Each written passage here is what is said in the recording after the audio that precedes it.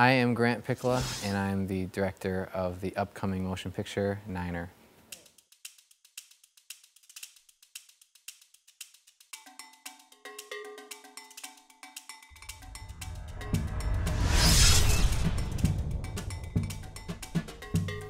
When it comes to directing a drama, it's quite a bit different, in my opinion, than something like a horror or a comedy, because those films stimulate different senses. Like an action film is to kind of get you exhilarated and excited. A comedy is to make you laugh, but a drama is sort of just to make you think.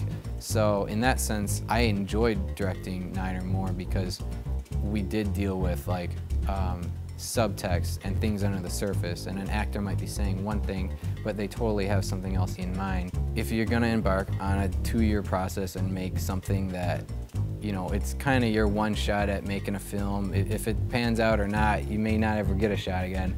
I think the biggest goal was, no matter what our budget is, or our timeline, or our acting, or equipment, or anything, I think the main hope was that we made something thoughtful that wasn't just like people could write off and say, oh, that was lame, or there was no depth to that. You're kind of building up that sarcasm into the laughter, but obviously you don't have to do anything over the top to reach that.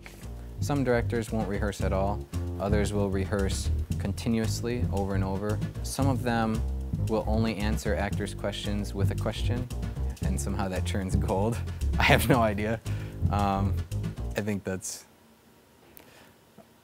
strange. But personally, I kind of took bits and pieces from what I've learned. Katie, grow up. The bigger emotional scenes, the scenes where a character has to shift from one emotion to the other, we really rehearsed those and figured out which lines held the most emotional weight and things like that. Nobody else needs to know, but at least you'll have it off your chest. If it's just an action scene and someone's just holding up a gun and shooting someone and then running, like, you really don't have to sit there and practice it over and over. It's just, it kind of is what it is.